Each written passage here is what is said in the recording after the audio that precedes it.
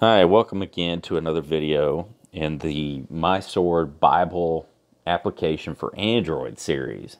This is probably going to be my last one.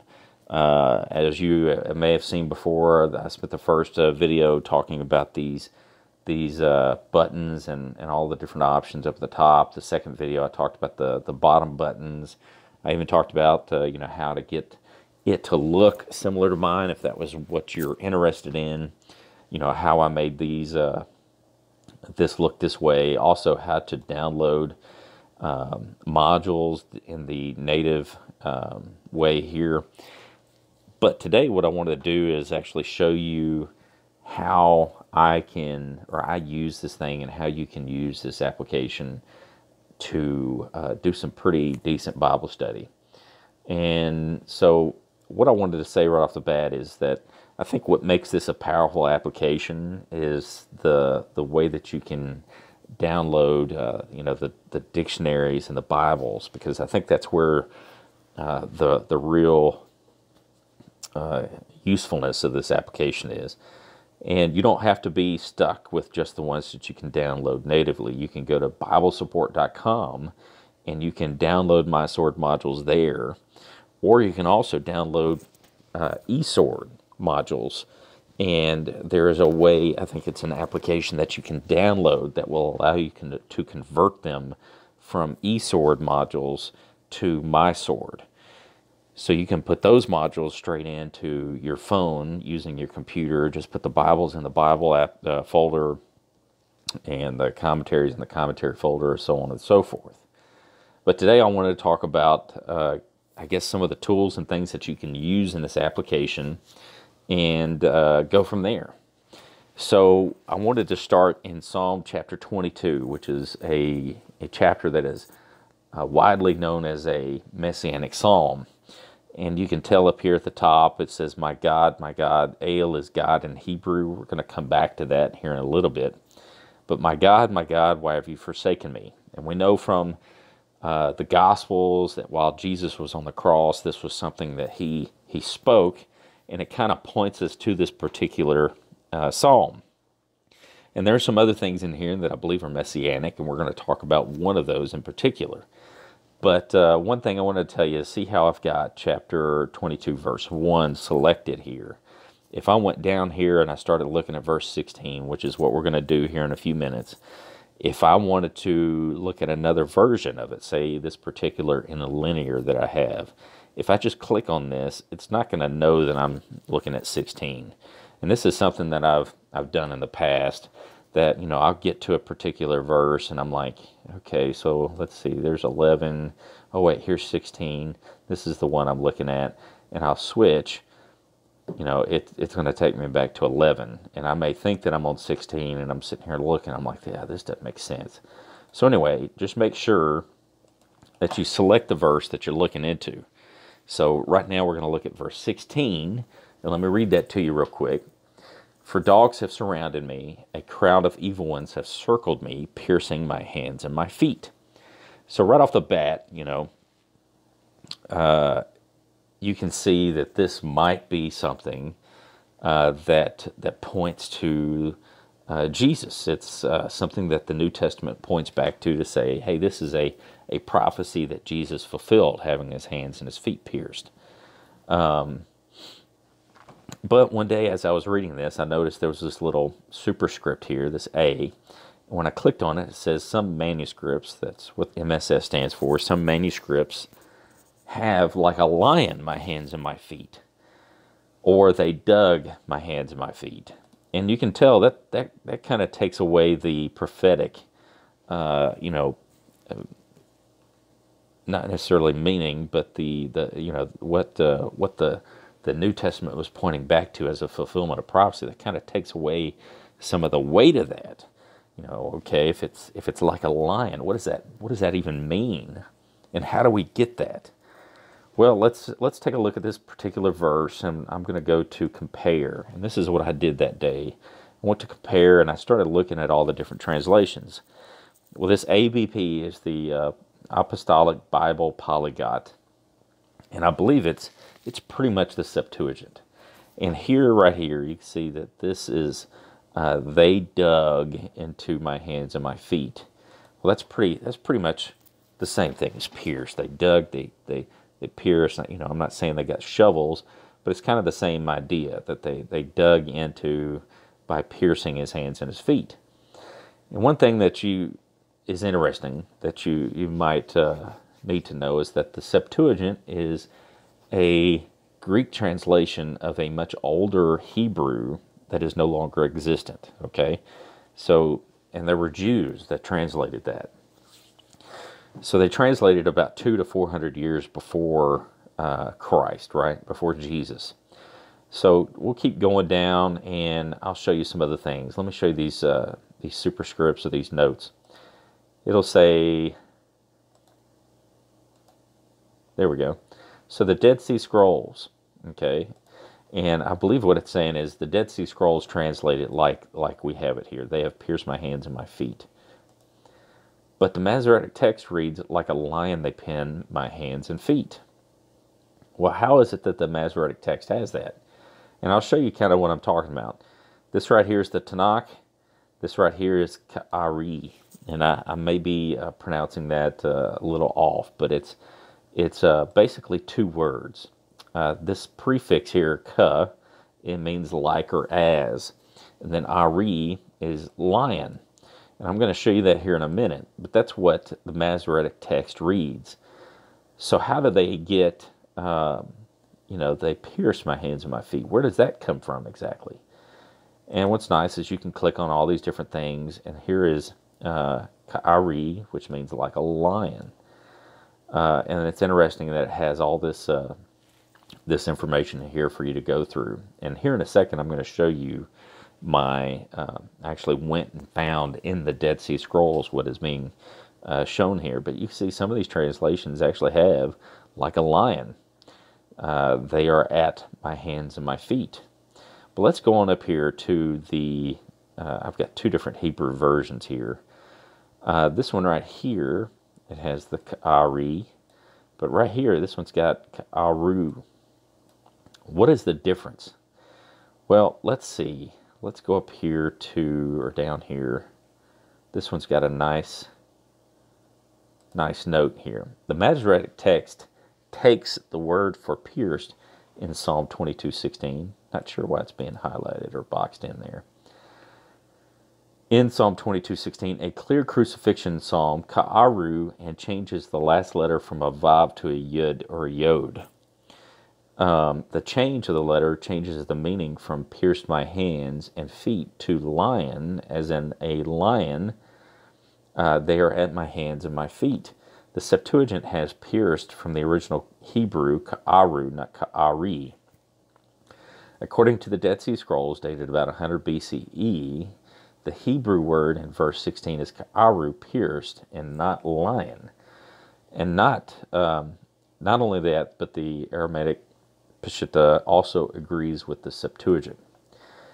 And it's nice to have all of these little notes and things that you can go to that are there in these particular versions. But here we have, you can see the prefix. Let me get out of the way of the orange there. This is ka, which means as or like. And this is Ari, lion. And you can click on this and you can see, there it is, Ari is lion. So how do we have this difference? What's this difference from? Now, I don't know if it was something done intentionally, or if it was something done unintentionally, but because of a Scrabble error, or something was not very clear. And I'll show you what I mean by that here. I took a picture, a screenshot of the Dead Sea Scroll clipping or fragment here. And this is in scanned infrared negative, because if you were to look at the actual photograph, this would be even more difficult to make out. And this is the block script, and it's a little bit different than it is today, but you can kind of see the letters here. This is what looks like an older version of a kaf. This looks like an aleph right here. This looks like a resh. and this looks like a vav to me. And I believe this is a yud or a yod right here. And you can see it kind of has this little hook right here at the top. And it looks like an apostrophe in our language right now.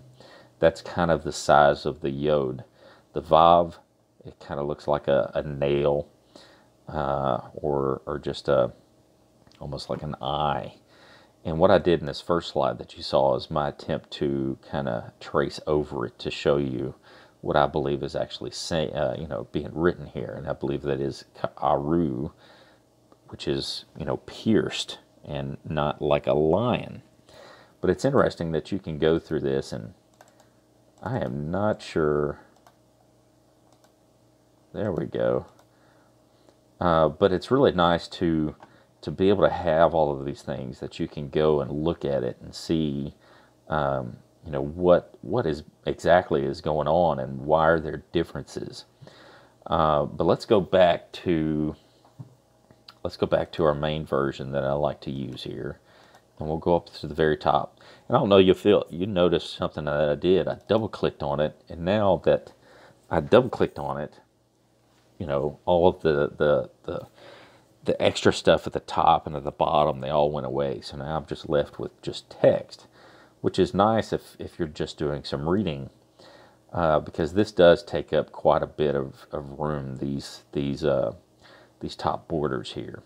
But I want to go back here, and I'm going to just use this kind of as an example of some things that we can do with this tool, this application.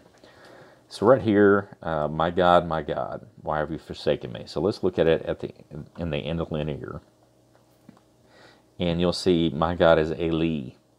And Eli comes from this word ale. And what I did is when I clicked on, let me go back to the Bible. When I clicked on the Hebrew, the Strong's word, or the Strong's number here, it will open up this. And this is my default dictionary. So anytime I click on a word or a Strong's number or something like that, when I want to investigate a particular word, in my settings, I have this set up as my default dictionary.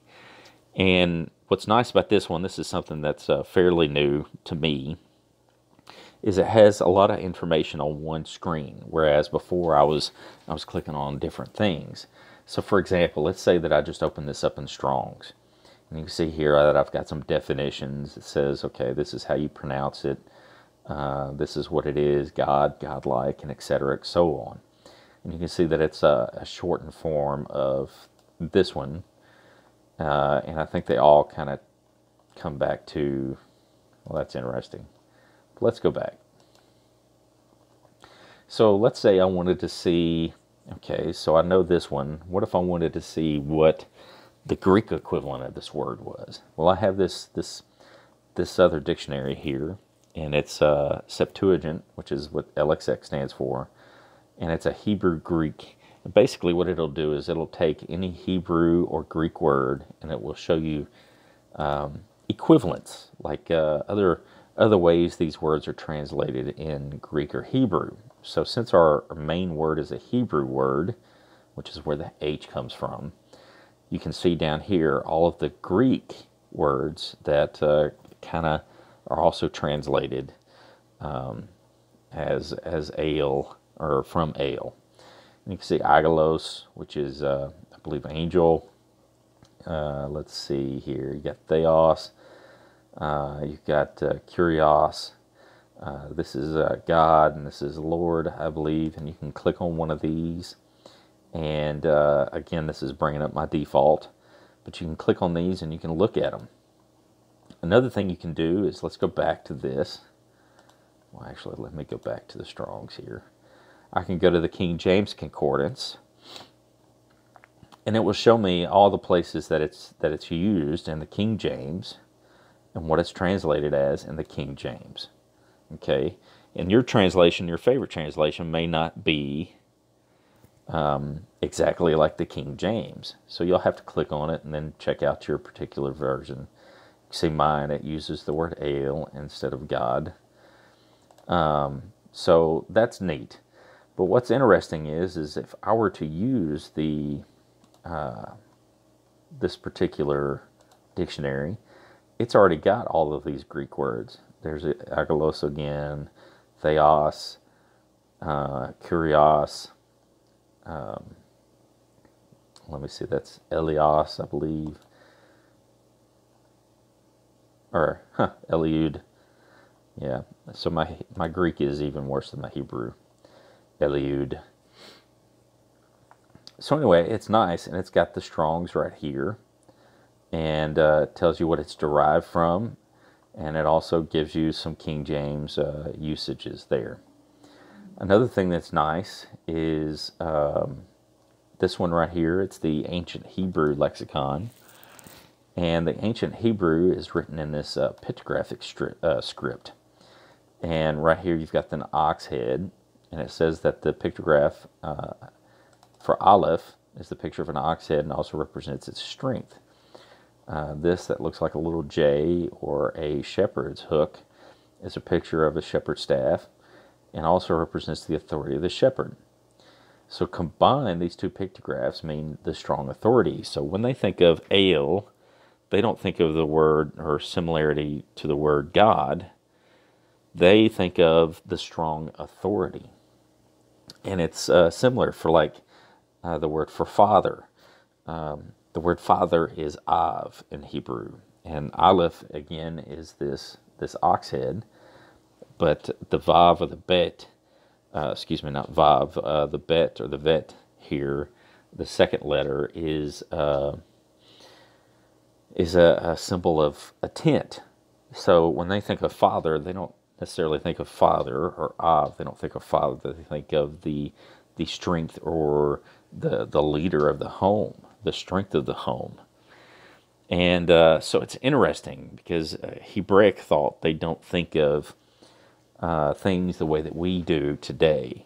It's different. And I think it's important that while we study Scripture, that we study it in the mindset of the people that we're reading and writing it, so that we can get what they're trying to get across. And it's really interesting. So I encourage you to get this one as well. This is a dictionary. It's the Ancient Hebrew Lexicon. So let's see. There was something else I was going to talk about. Oh wait, let's go back to the dictionary. So when you click on a word, notice that some of these are green, some of these are white. The ones in white have no entries. So you want to, when you have a particular word highlighted, you're going to want to stick with the green, because all the ones that are in green have some kind of an entry for you. And that's really nice to have, so that you're not wasting time clicking on ones that don't have anything, because obviously I have quite a few dictionaries here. So you can just make sure that you're clicking on and looking at the different ones. So there was one other thing that I was going to tell you, and if you've done any studying in the languages or anything like that before, you may have heard of this, but there's something that I found recently called Karei Ketiv. And Karei Ketiv is actually Aramaic. So let me find a verse. And these are actually, from what I understand, all throughout the New Testament, or excuse me, the Old Testament. And let's see. This is chapter 9 of Genesis. And let me see. Here we go. It's verse 21. Sorry, I should have clicked on this before. So verse 21, and I'm going to go to compare. And what we'll see here is this little cross here. And we can tell that there's a difference in, what is written versus what is spoken. And that's what this Karei Ketiv means.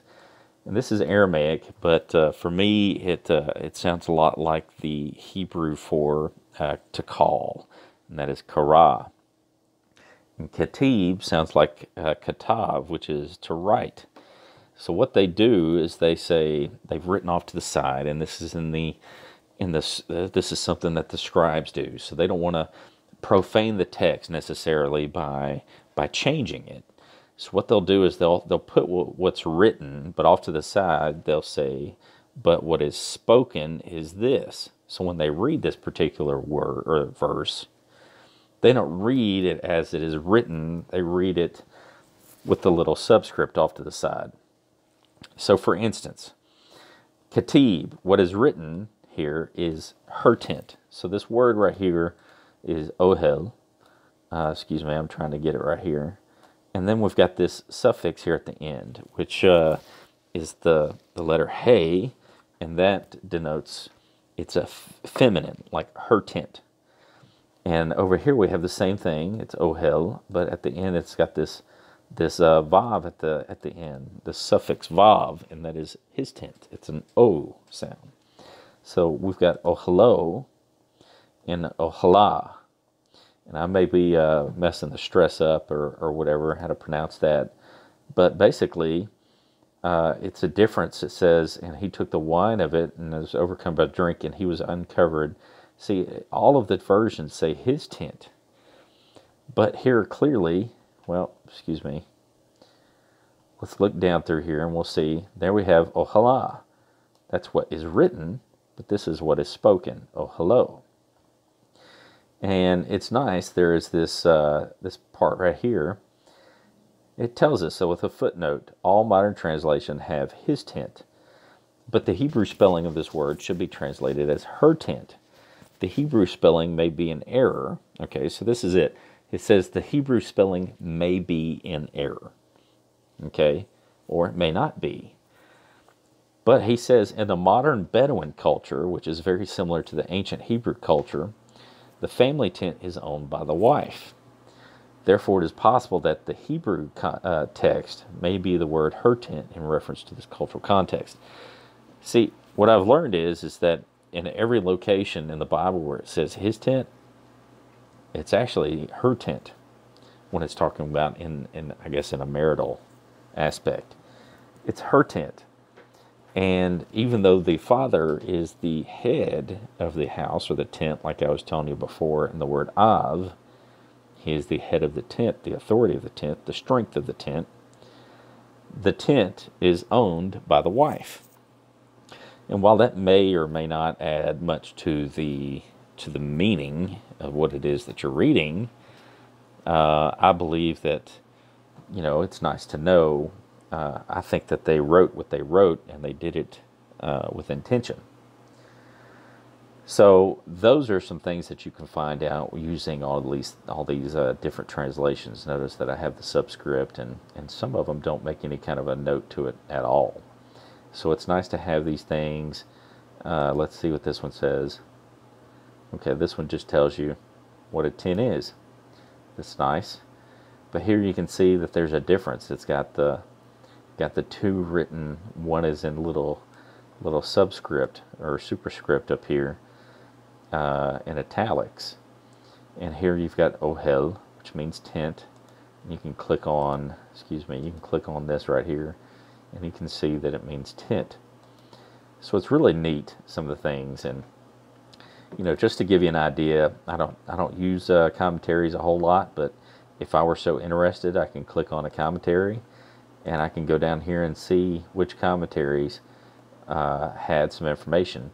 And this is treasury scripture knowledge, and this actually tells you more. It's not just commentaries, but it tells you some more information on where you can find some things about this particular verse, maybe some cross references and things like that.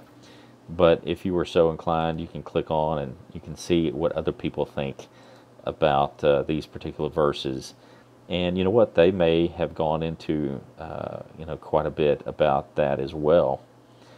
But anyway, I think I'm going to wrap this one up. My suggestion to you is just to spend some time in here. I do suggest also to get as many Bible translations as you can. I've got a lot, and as you can tell, not all of them have information.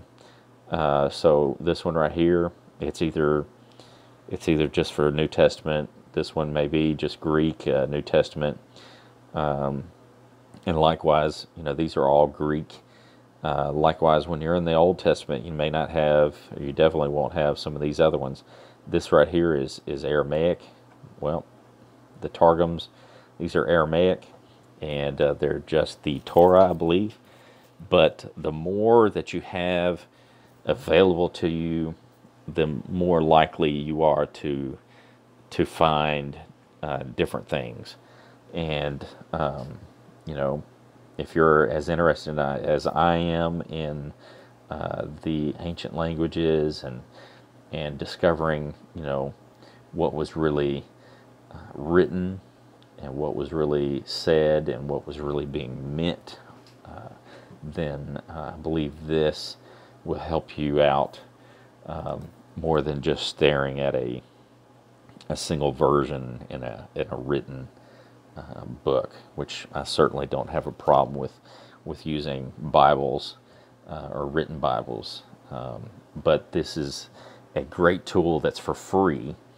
And just real quick, I just wanted to say one other thing, that all of the things that you've seen me do today, you can do for free.